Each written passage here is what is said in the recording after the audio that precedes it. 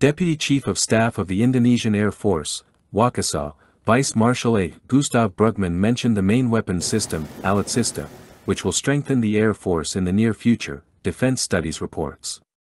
The expected aircraft include 2 Airbus helicopters H225M Caracals and a Lockheed Martin C-130J Super Hercules.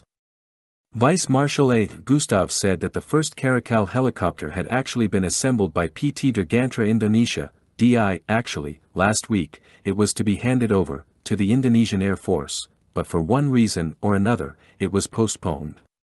PTDI assembled 4 Caracal helicopters imported from Airbus in France.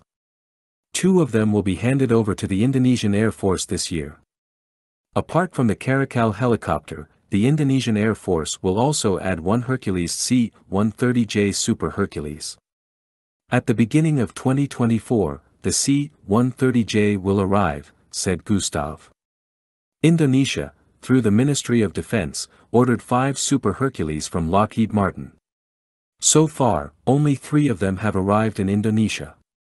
They carried out navigation exercises and were used for flypasts during the TNI's 78th anniversary.